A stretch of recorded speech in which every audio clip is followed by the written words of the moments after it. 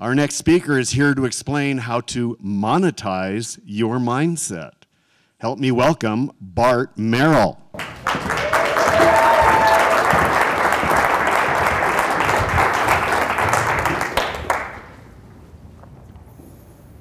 Shitsure itashimasu. This is a Bushido blade, the blade of the warrior, a samurai sword. It can cut a human in half. The process used to create a samurai sword, a masterpiece worth hundreds of thousands of dollars, it takes months, 6 months. The swordsmith starts with what looks like a pile of rocks. It's a special iron ore. He wraps it in paper, covers it in clay, and slowly heats it, pounding it into a red-hot block of steel. Then he pounds it out, folds it on itself, pounds it again, heating and cooling it at the same time, folding it back on itself, pounds it some more over and over again until he gets to that perfect time where he adds in some softer steel.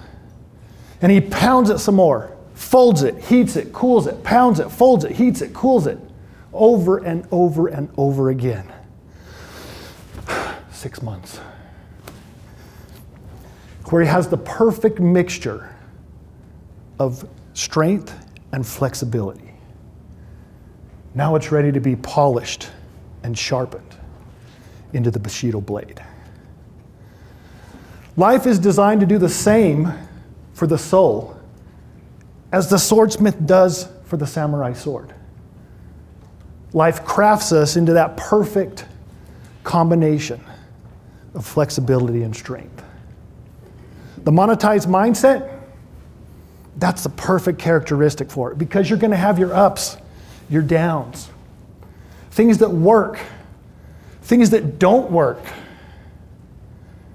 The monetized mind expects it, depends on it. It's going to make you stronger, sharper. So when you're feeling like you're pounded and folded, and you're pounded and folded again, remember, you're going to be strengthened, sharpened, and polished. Now let's talk about the crazy. Who has been bungee jumping? Okay, so these are our crazy people. The attraction is the risk. Bungee jumping is only for the crazy. Well, and the entrepreneur. In 1994, I took the first commercial bungee jump to Japan. As a certified bungee jump master, I was trained and authorized to push, assist you off the edge. I would attach this giant rubber band, the bungee cord, to my victim, to my customer, and I would ask, "Ii desu ka? Junbi shite masu ka?" Are you ready? Are you good to go? And they would say, "Uh-huh." And I would ask, "Seguro?" And they would say, "Uh-huh." Who knows what seguro means? Are you sure? Are you sure? In Spanish. I'm in Japan. For years I said seguro, and they said, "Uh-huh." I could say anything in any language, and they probably would have nodded, "Uh-huh." They were worried about that impending jump into the abyss. Now, on any weekend, I would probably assist 1,300 people off the tower. On a weekday, it was slower. And up at the top of the tower on a slow day, the brilliant mind wanders. Now, for your reference, this is brilliant going forward. This is crazy. My brilliant mind wondered if I could jump from the top of the tower without a cord and survive. At the base of the tower was a stuntman airbag. And in theory, one could jump from the top without a cord 8 stories high, hit the airbag, and survive. In theory. I had never seen this done. But I consider the crazy ideas. I walked to the edge, looked down. I ain't that crazy. But the brilliant mind didn't give up. Perhaps I could attach a cord, jump with the cord, wait for the bouncing to stop, and unhook myself. I tried. I jumped, the bouncing stopped, and I couldn't get unhooked. The weight was too much. My buddy lowered me to the ground. Back up to the top of the tower, the brilliant mind continues to work.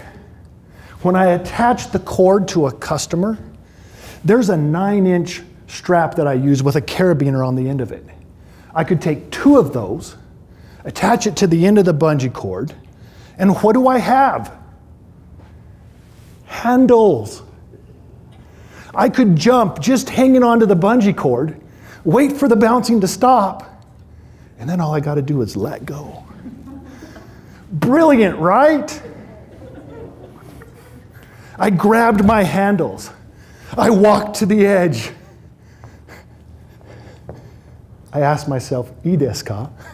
準備してますか?" And I go, "Uh-huh." "Seguro?" "Uh-huh." And I jumped. Waited for the bouncing to stop. And I let go. Now, sometimes the brilliant mind doesn't go far enough. I am essentially, or I was hanging from a large rubber band. What's going to happen when I let go? Well, it's supposed to go up. The bungee cord shot to the top of the tower with a loud bang. I went to the mat with a loud slap. It echoed throughout the park. Everybody came running to see who just died. Brilliant, crazy. You decide. A monetized mindset is a little of both. You got to be willing to try new things, even if there's a little bit of risk involved. Just do it. Venture out into the unknown. See what there is to see. It is an important characteristic of a monetized mindset. Always consider the crazy.